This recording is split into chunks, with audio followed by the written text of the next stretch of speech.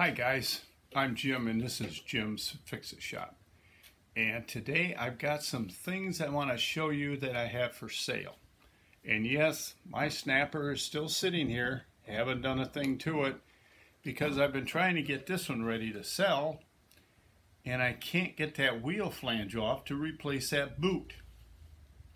I've tried everything. I've tried heat, pulling on it. I've tried heating it and quenching it. I've tried penetrating oil. Nothing's working. So we're going to get the die grinder out and a cutoff wheel and we're going to get that baby off there one way or another. But let's go outside. That's where I got this stuff sitting and I'll show you what I got and give you the prices that I'd like to get for them. So let's run out there. Okay, I can't really get in the picture very good, but I have 3 Thatcherizers for a walk-behind lawnmower. 2 of them are used, 1 is brand new. This one is black in color, those are red. This one I believe was made for the snappers that Sears sold that were black instead of red, but they were identical to the later models and the ones that they just came out with in 2019. I'm asking $85 a piece for these, and for this brand new one, $95. Now these have been discontinued. I talked to the guy I deal with at White Lake Nursery, and he figures, as far as he can remember, these were discontinued about 30 years ago. So they haven't made these for 30 years, and they're getting harder to find, and I have to pay more to get them. Now I also have a 28-inch. Let me tip this down. That is in remarkably good shape. There's hardly any rust on it.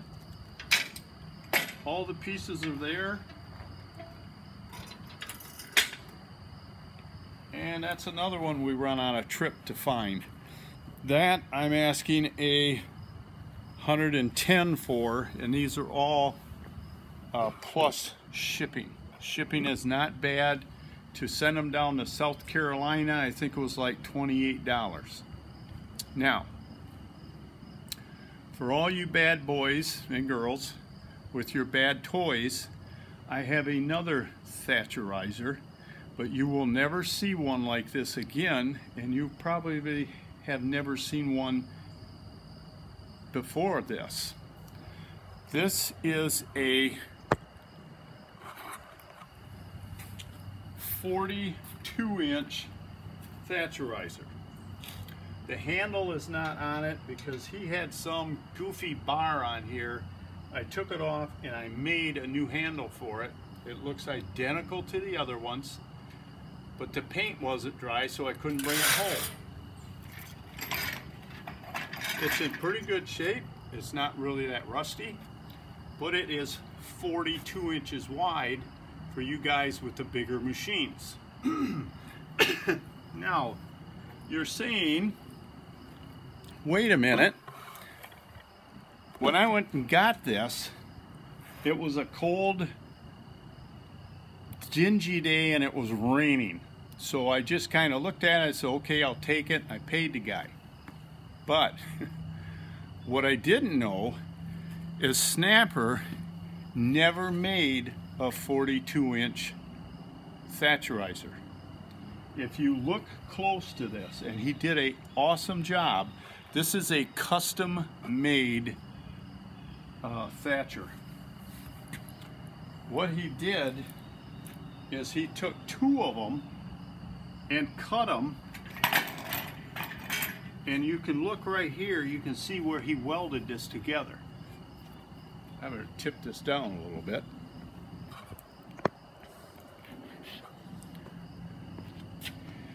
Now, if you notice on all these Thatchers, the ends are cut on a 45. So he even went to the trouble when he cut this one, he cut the opposite 45 on the end of this. So when he welded it in, he didn't have a gap here. He did an awesome job putting this together. So you guys with the bigger machines that want to be able to thatch the width of your machine instead of making multiple passes, there it is. Unless you get somebody else to make one, you will never see another one of these again. This is a custom built thatcher. And I'd like to get $145 out of this.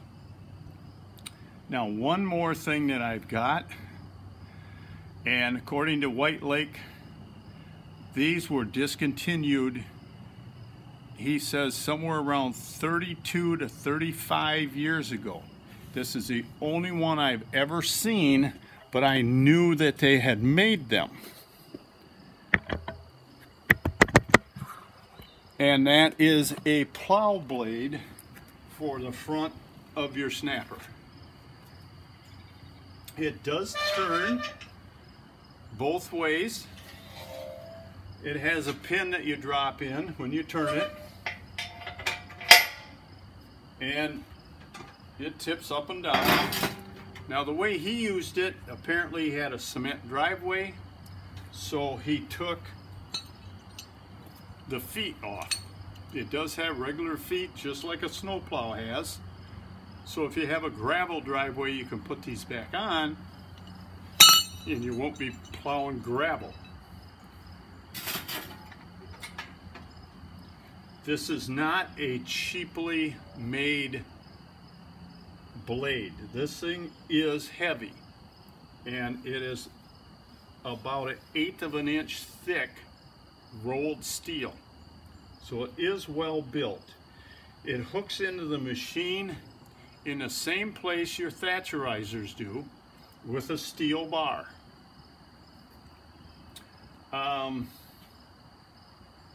I can't really tell you how wide this is.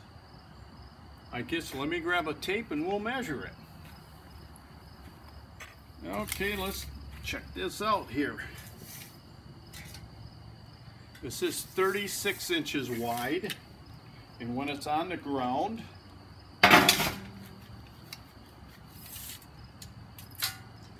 it is 16 inches tall.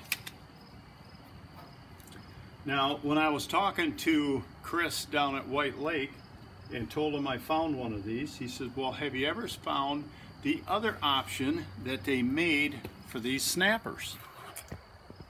And I said, well, what was that?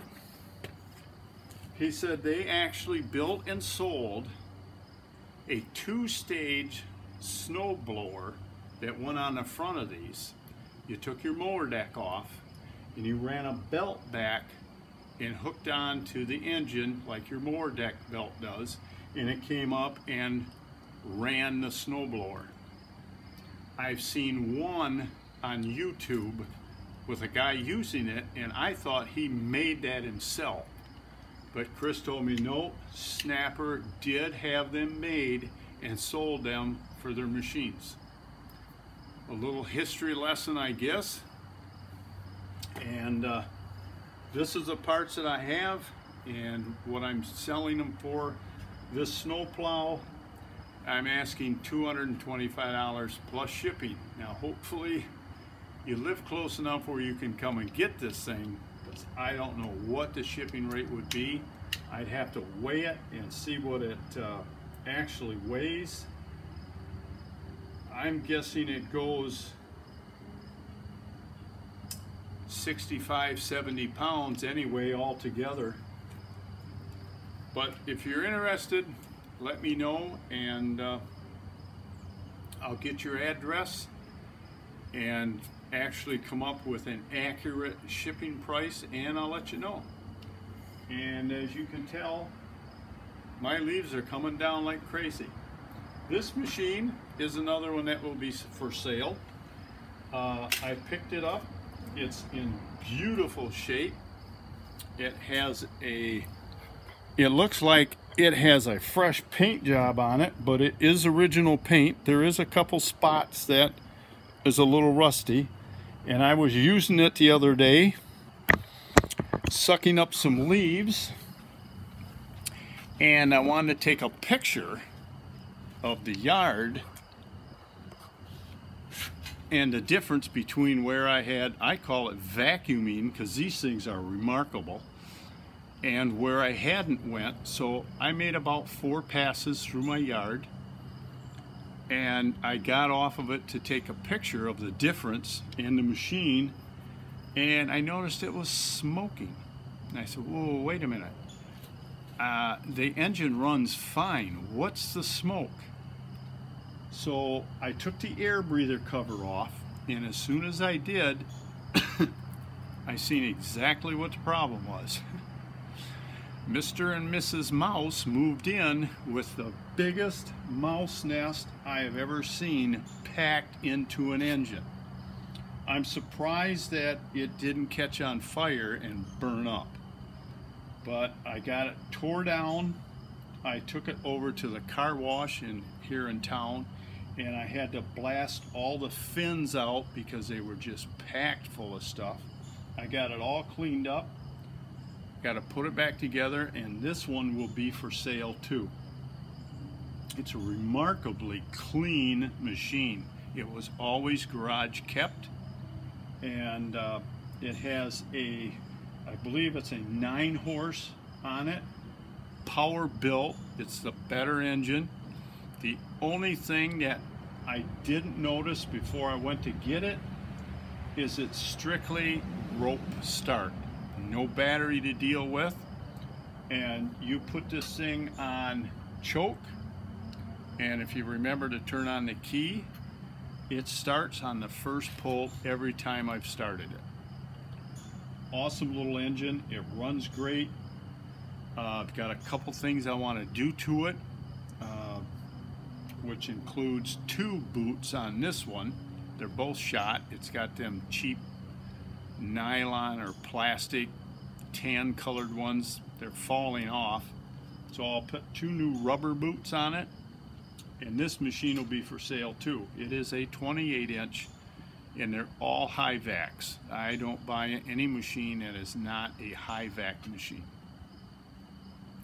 The price that I'm going to sell this for is going to depend on how much I put into it on top of what I paid for it to get it up to what I consider factory new conditions. I don't buy a machine and sell it the way I buy it. There's not too many out there that are in that good a shape.